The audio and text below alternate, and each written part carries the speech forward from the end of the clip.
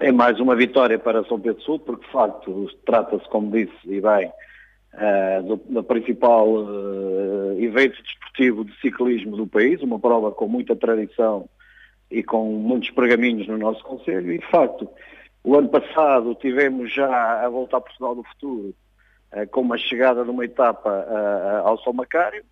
e nós tínhamos prometido que iríamos fazer todos os esforços para tentar trazer a Volta a Portugal, digamos, sénior a São Pedro Sul. Foi se conseguimos, ainda não é o melhor que queremos, porque de facto a etapa não acaba no São Macário, mas iremos ter no dia 1 de agosto a passagem da Volta a Portugal por uma vasta área do concelho de São Pedro Sul e terá um prémio de montanha de primeira categoria no São Macário. E, portanto, é importante para o concelho de São Pedro Sul, pela projeção e pela dinamização e promoção, neste caso, da nossa serra, da nossa potencialidade e de toda aquela zona envolvente, e, portanto, eu acho que São Pedro Sul está de parabéns e acho que o público de São Pedro saberá acolher esta etapa da Volta a Portugal no próximo dia 1 de agosto. Doutor, para além desse prémio de primeira categoria de montanha no Alto São Macário, há ainda uma meta volante em Sul e também um prémio de montanha de quarta categoria na Serra da Arada. Tudo isto foi possível devido a um grande investimento da autarquia ou foi mesmo a organização que decidiu assim?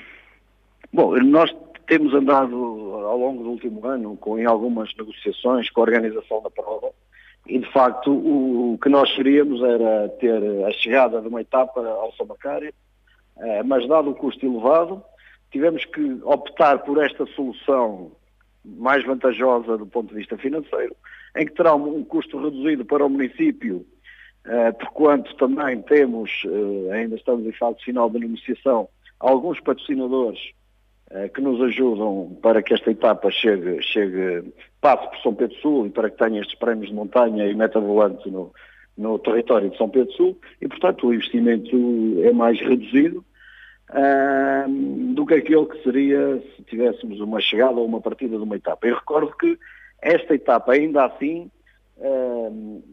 eles virão de Lamego pela Nacional 228, chegarão a São Félix, subirão a Sul, São Macário, Arada, Coalheira, irão descer pela Estrada da Landeira, Santa Cruz da Trapa e depois São Pedro Sul e seguem para Viseu. Isso quer dizer que irão fazer muitos quilómetros no concelho de São Pedro Sul, com toda a projeção e imediatismo que a mesma pode trazer, com o tal prémio de primeira categoria, que será uma referência no São Macário, e depois, como disse bem, a tal meta volante e o outro prémio de montanha. Portanto, eu acho que acaba por ser um investimento reduzido do município em face de toda esta projeção. Doutor, tivemos um inverno que se prolongou no tempo, foi extremamente rigoroso durante este ano. Isso tem sempre algumas implicações em termos